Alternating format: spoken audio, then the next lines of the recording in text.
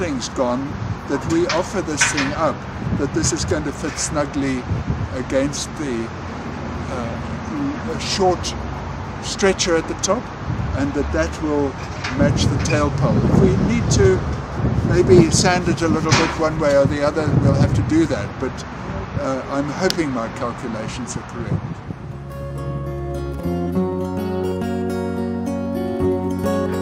The braces connect the tail pole either at the very bottom or halfway up to the long stretcher in the first instance and the short stretcher at the back in the second instance, and they're used for winding the cap, turning the cap into the wind.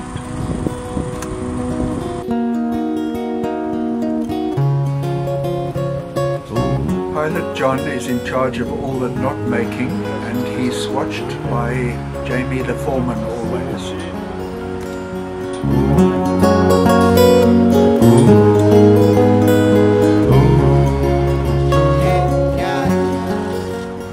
There was a tendency as we lifted the brace for the top end to get stuck in the scaffolding. So we had to first pull by hand at the tail end, but that wasn't strong enough, and eventually we had to rig a chain block to a tree to pull it away as we lifted the top end.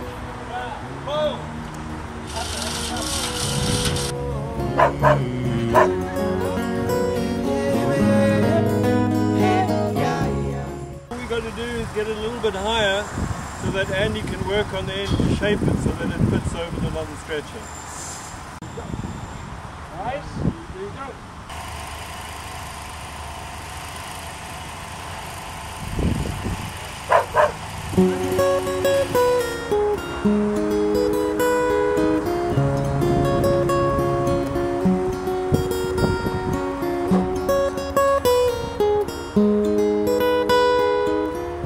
Calculated the angle here with a nylon line actually on the other side from about this height up to the end of that stretcher, and so it should be right. It depends how high we have this and how far out the brace is on the long stretcher.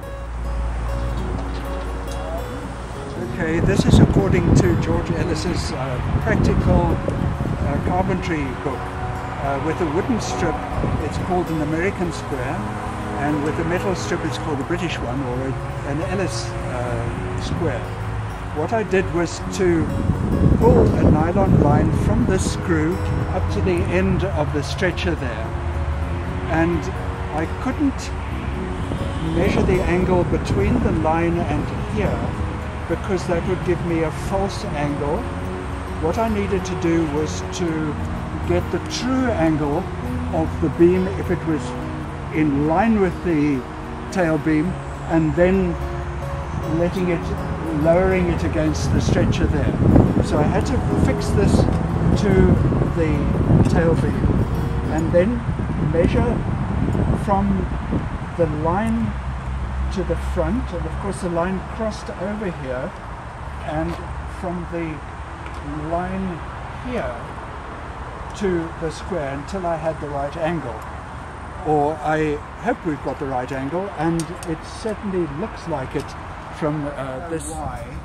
And which side? I think we're going to have to put this level. Yeah, is that what you want? And then cut the tail off. Okay. Yeah, look, if this is level, there's a tiny little bit to right now. I'll hold it if we can tie it down there.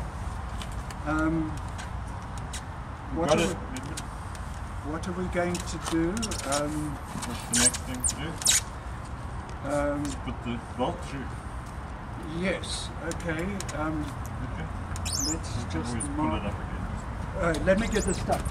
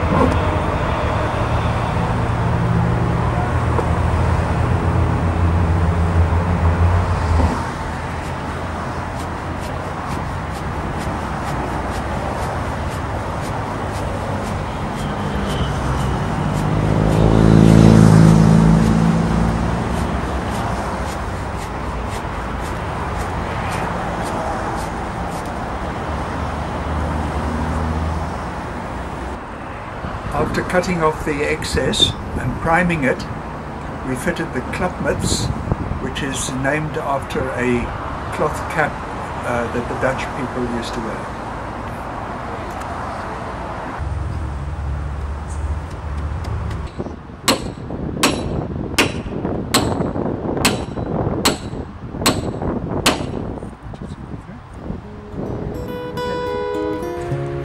Hey?